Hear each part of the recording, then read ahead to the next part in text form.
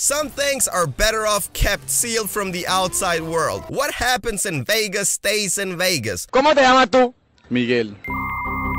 What happens in the boys' locker room stays in the boys' locker room. What happened between me and your fine mom stays between me and your fine mom. But most importantly, whatever horrendous acts of barbarism were committed during the boys' sleepover has to stay between the boys. 10 guys all staying in one house without parental observation. You already know there are gonna be several war crimes committed in there. Back when we were kids, sleepovers felt like...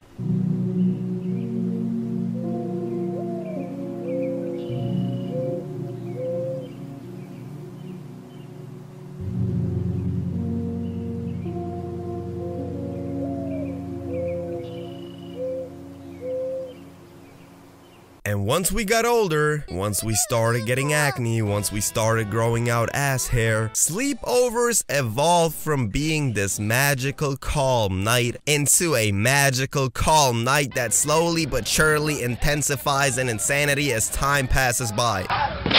The longer you stay awake at a sleepover, the more unhinged the ideas of what y'all should do next become. Before we get in depth about the insanity, let's quickly talk about the canon characters at a sleepover. Character 1, the biggest loser.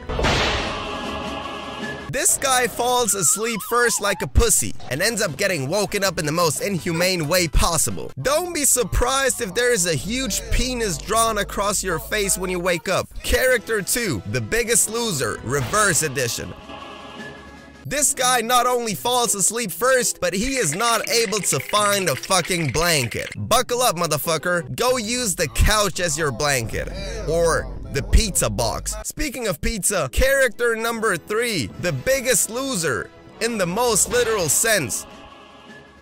There is always one fat motherfucker at the sleepover that devours all the snacks. Sometimes you don't know if this guy is human or a fucking vacuum cleaner. Hide your pets, cause this bowling ball is not able to control himself. Character 4, the biggest pussy.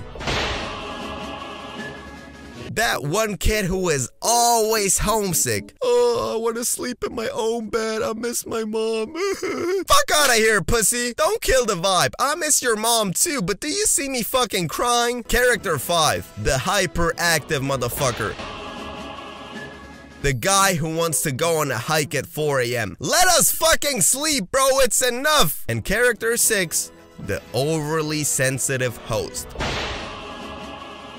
I know it's your house, bro, but why am I not allowed to take a shit in your toilet? Huh? Don't touch this, don't touch that. Motherfucker, am I at a sleepover or in a fucking museum? Please like this video and follow Nermin on Instagram and Twitch or his father will pull out the belt. Okay, bye guys. Great. Now you might ask yourself, how does a classic boy sleepover look like? You can subdivide the sleepover into 3 main arcs. The first arc lasts from 5 PM till around 9 PM. In this arc, the boys usually chill, eat some pizza, play some video games, and talk about life. This is the therapy you don't have to pay for. Nothing seems to be out of the ordinary. When the clock hits 10 PM though, the demons slowly start coming out. One of the boys suggests watching a movie, and a lot of the times it's a horror movie. Now, apart from the fact that y'all are not even gonna finish the movie in the first place, this is where the second arc starts. For some reason, some of the boys are gonna start wrestling. I know it sounds bland and there is no scientific explanation for this phenomenon, but it happens all the fucking time. One of the boys is gonna start acting overly gay. Embarrassing. Again, there is no scientific explanation for this one as well. Hitting on everyone in a playful manner, like, stop dry humping me, motherfucker. The host is gonna try to calm everyone down, and the fat motherfucker is gonna sneak into the kitchen just to see what the fridge has to offer. In other news, the sky is still blue. Hell has broken fucking loose, and there is mayhem all over the place. Oh, and now Khabib jumps the fence. Whoa! No! And he's going right at Dylan Dennis. Mayhem! Oh no! This goes on for a while until the third and final arc begins at around 2 AM. the lunacy arc. We start doing shit that is unexplainable. Shit that we would never do in a sane state. One guy might shave his head, another guy might jump from the roof just to prove how cool he is. The fat motherfucker is still eating in the kitchen, and there is a ritual being performed on the guy who fell asleep first. Complete madness all over the place. But once the birds start chirping outside, we slowly calm down and we start falling asleep one by one. And when we wake up after the worst slumber we ever had, we go home and act like nothing ever happened. Yep, that's it.